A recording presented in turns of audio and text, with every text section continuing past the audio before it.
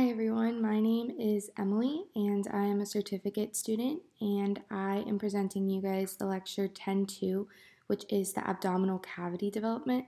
And I just wanted to explain a little bit as to why I chose this lecture, and it might help you guys have more of an interest in it and see how it can be beneficial to understanding all the anatomy in the body. So personally, I like embryology. I think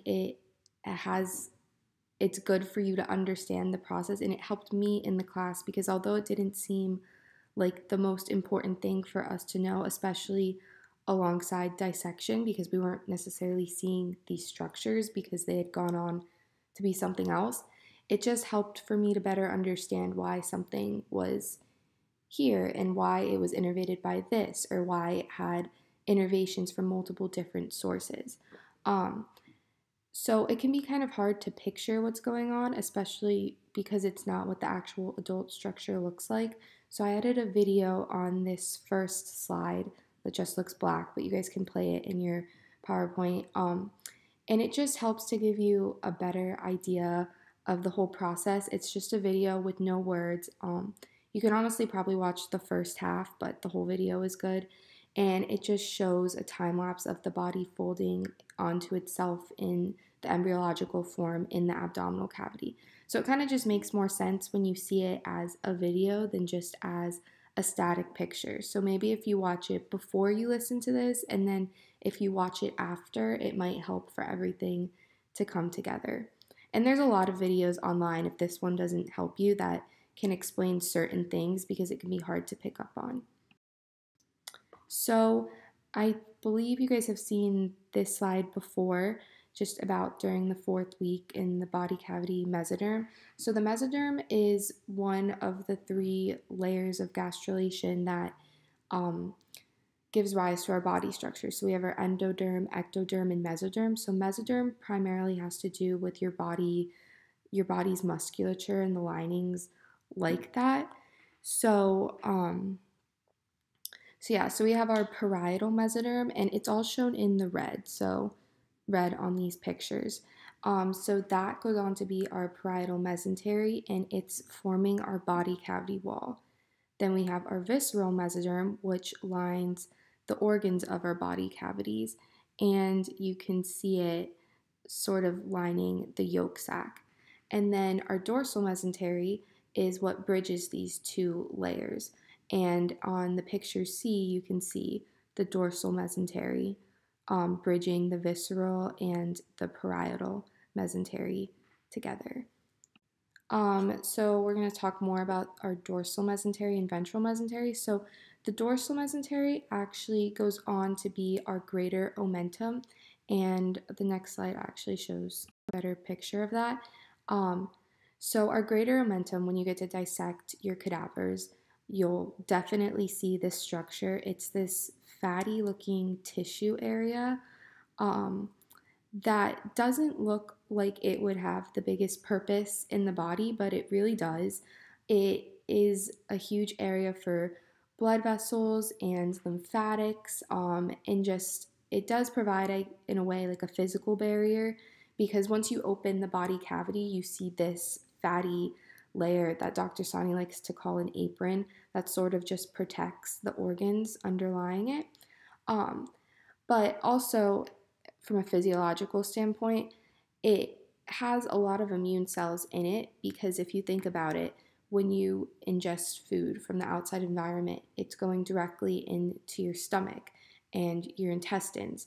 And it just makes sense that you would have a lot of immune cells there, because that can be a huge area where bacteria or infections can come. So you want to have a primary line of defense to combat against that.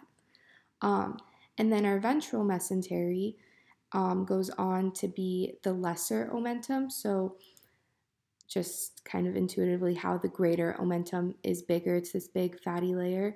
The lesser omentum is in between the lesser curvature of the stomach and attaches to the liver, and it goes on to become the falciform ligament of the liver, which is that ligament right there in between the 2 lobes of the liver. So It definitely is smaller, but it's just providing an attachment from the stomach to the liver. So in the 5th week, we are having our body cavity closure. So our septum transversum, that is a part of mesoderm, and it's not completely separating the primordial thoracic and abdominal cavities. It's kind of just like a placeholder waiting for the other structures to form. And so you can see in that picture B that the septum transversum is in orange, and then you have the little liver cords, the beginning of the liver cords developing. And then similarly, I believe, you can't see the septum transversum in this picture, but now we start to have the structures of our thoracic cavity start to form.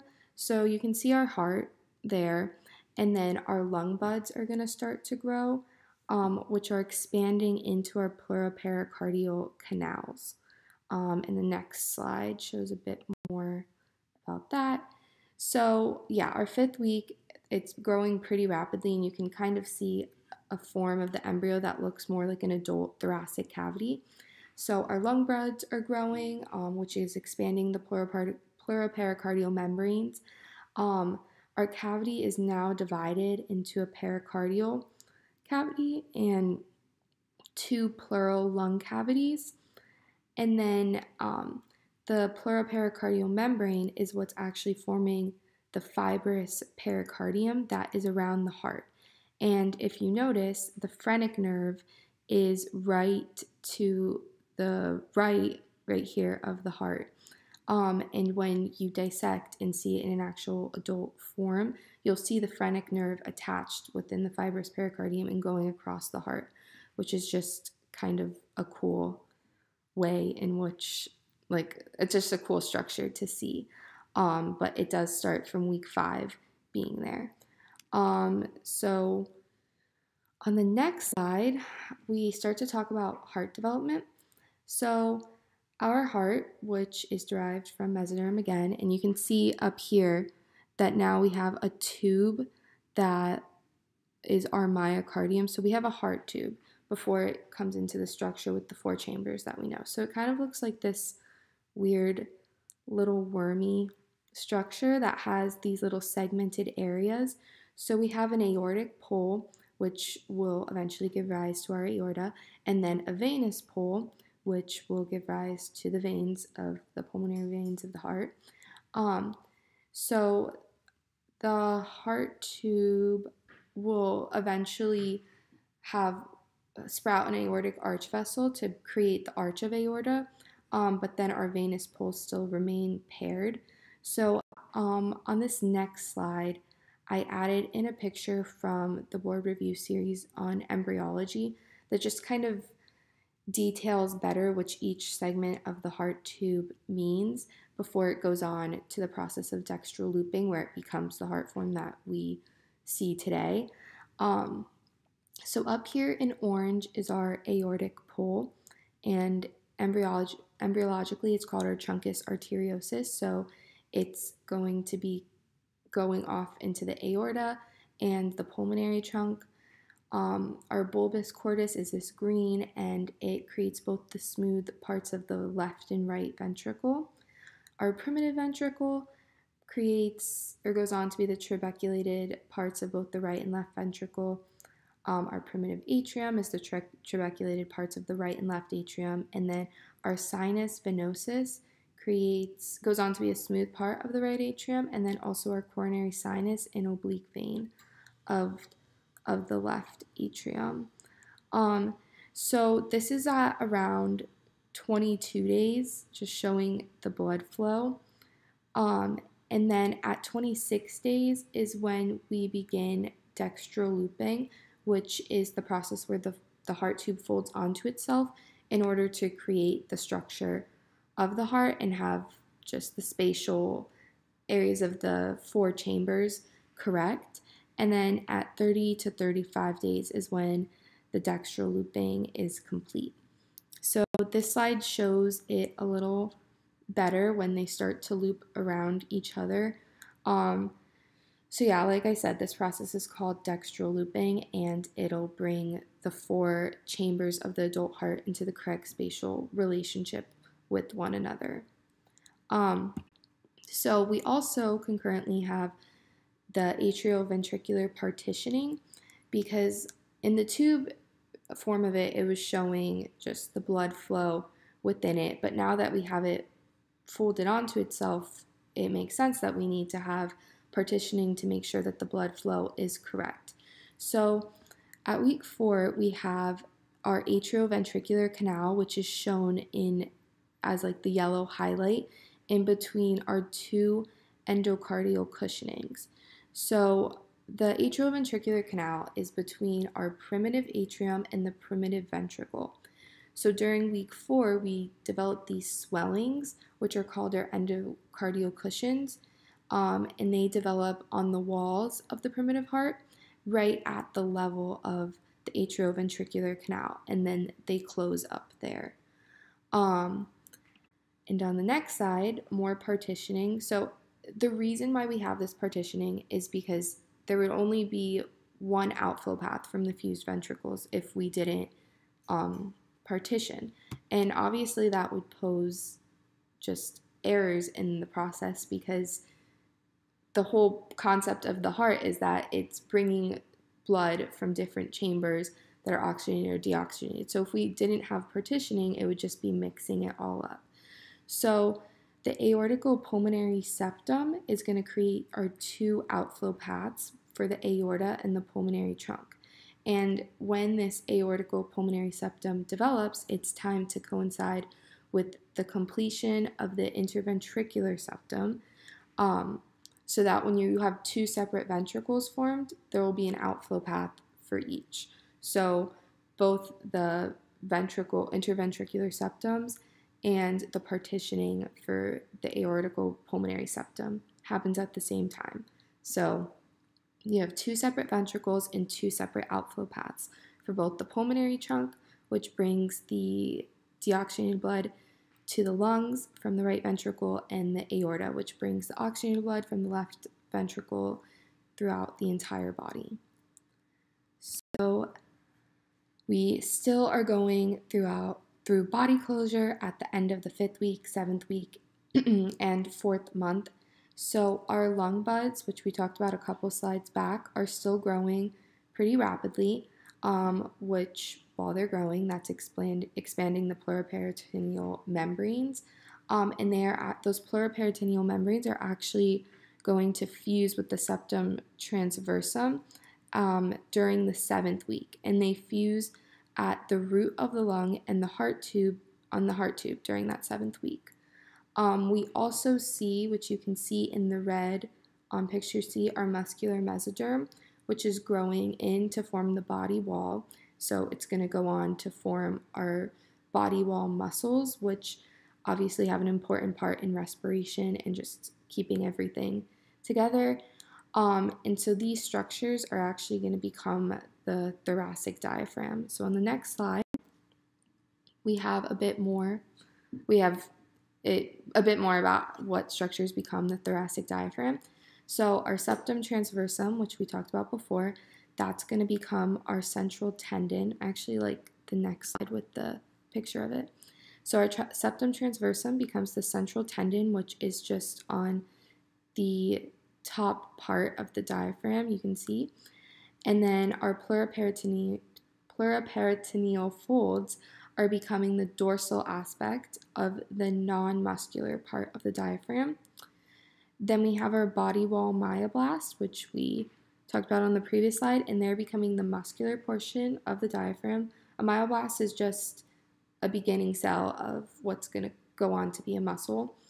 And then our dorsal mesentery, which we talked about way in the beginning of this, the dorsal mesentery around the esophagus is going to become our crura of the diaphragm.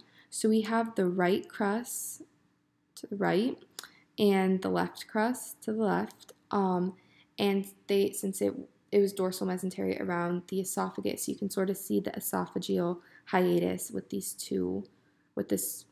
superior hole, and then the aortic hiatus. And so our diaphragm in its adult form has a lot of different vasculature and innervation.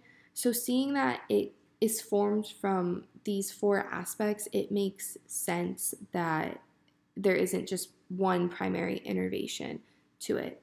So that just sort of explains why, like you might think it would make more sense to just have one nerve, one artery, one vein, innervate, irrigate, and drain it. But since it was developed from the 5th week from multiple different parts of our embryological self, it makes sense that we have different vasculature and stuff going to it.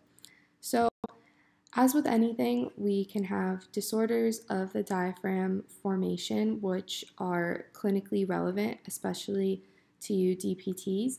So, a congenital diaphragmatic hernia, this congenital happens like from birth, from in utero. So, this actually happens when when we have a failure of the pleuroperitoneal membrane to move out laterally. So our septum transversum, it stops at the gut tube, and then it leaves for two open passageways on the left and right sides, which we talked about are our pericardial canals. I say this wrong. Pericardioperitoneal canals. So closure of these canals, we need to have growth of our dorsolateral body wall and the pleuroperitoneal membranes. So if we don't have closure of that, we can develop a congenital diaphragmatic hernia, and then our peritoneal contents are going to be in our pleural cavity, which obviously is not good. We can also have a peristernal hernia, which is when our myoblasts have failure to close between the sternal and costal diaphragm. And then a hiatal hernia, which you probably have heard about before, and that's just when the stomach is pulled up past the diaphragm into the mediastinum, so it herniates or bulges through the diaphragm to go into the mediastinum, which is a cavity that your stomach should not be in. And then this can affect your gastric autonomics by the vagus nerve. So that is the end of this PowerPoint. Like I said, I probably didn't explain everything perfectly, but I think embryology just can kind of help you guys have a better perspective, especially when you're dissecting. And obviously, you're not going to see a lot of these structures as we talked about them as they were at week 5 or like just in utero in the embryo, but they do eventually go on to become the big structures that you see in your body. So I think it is definitely very important. And if you guys have any questions about it, you can always ask me, and I hope this was helpful. And good luck to all you guys.